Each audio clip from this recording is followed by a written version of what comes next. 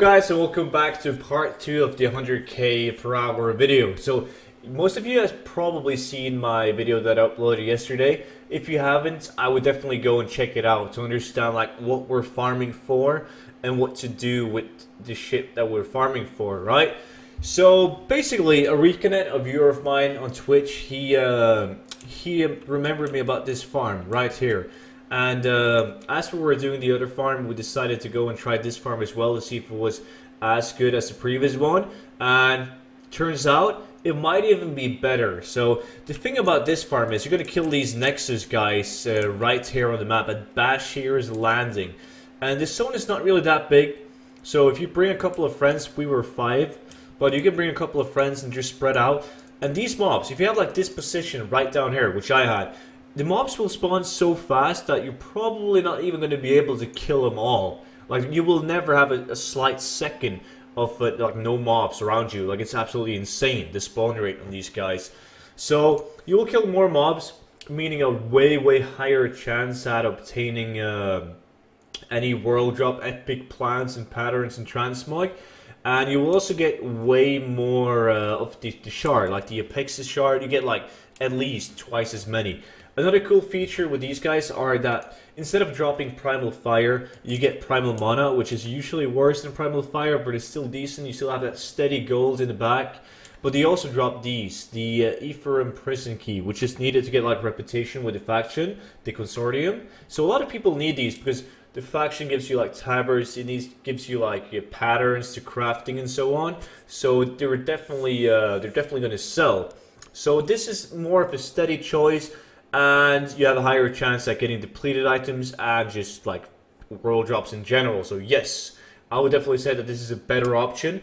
Unless Primal Fires are really high on your realm, you might want to go with the other one. Me personally, I made more gold with the last one, yesterday's video, because I was lucky and I got the world drop plan.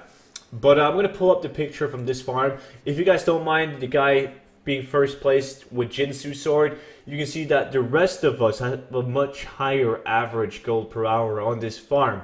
And once again, you can easily double the value from number 2 to number 6 because the depleted item has a lower value than the actual item once you make the item complete. But it was really good. And as you can see in the bags, the keys, and we got how many now? 320 motes of mana, so 32 primals. And just the depleted items in general, like extremely good. I have a few 100,000 gold in like a lot of, almost, yeah, like this one, 60,000 gold, 18,000, 97,000, 60,000, 65,000 gold, 61,000 gold, and so on. I'm not claiming that these items will sell fast, don't get me wrong. There's some of them, like the dagger, 0.03 sell rate, but the rest of them, staff as well with a good sell rate, but the rest of them is not really that good. So this is kind of one of those farms where if you're going to go and do it right now, you better be one of the first people on your server to do it.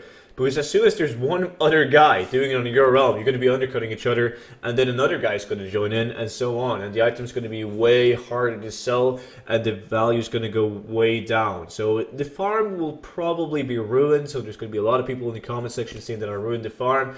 But as always, when you have my viewer base, it's kind of hard not to ruin a farm when I make a video about it.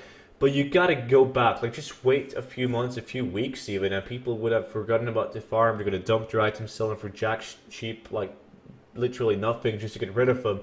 And that's when you go back and you start farming it again because nobody else is doing it because they forgot about it. And that's where you're gonna make the real good gold. I'm personally not even gonna take advantage of it and sell these items before I upload this video or these videos. I don't really mind because I know that I will just hold on to the items and they will sell eventually. But yeah, this was the second farm of the day. So basically, Bashir's Landing in Blades Edge Mountain Outland, and get yourself a group. If you guys have a hard time getting a group, you can always join my Discord, link in description. And if you haven't already, make sure to subscribe to my YouTube channel and leave that thumbs up. And I will see you all in the next video. Until then, bye bye.